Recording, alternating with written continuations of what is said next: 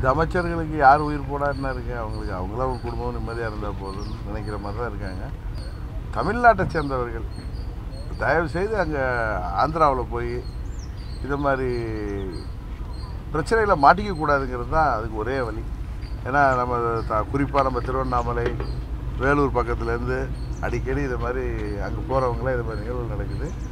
தயவுசெய்து தமிழ்நாட்டு மக்கள் அதில் ரொம்ப குறிப்பாக அந்த திருவண்ணாமலை வேலூர் மாவட்டத்து மக்கள் ஆந்திராவுக்கு தேவையில்லாமல் நம்ம போகிறதே தவிர்த்துக்கிறது நல்லது. ஏன்னா அவங்க வந்து குருவியை சுடுற மாதிரி சுட்டு போட்டு, நீ கூட பார்த்தேன் ஒருத்தருடைய ரிப்போர்ட்டில் போஸ்ட்மார்ட்டம் ரிப்போர்ட்டில் அதில் பாடியில் வந்து குண்டு துகள்கள்லாம் இருந்துச்சுன்னு. நம்மளை வந்து குருவி காக்கா சுடுற மாதிரி ஒரு நிலைமைக்கு நம்ம மாட்டிக்கக்கூடாது.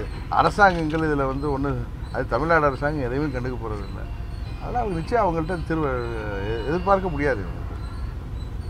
மக்களே தங்களை பாதுகாத்ததுனால தான் உண்டு.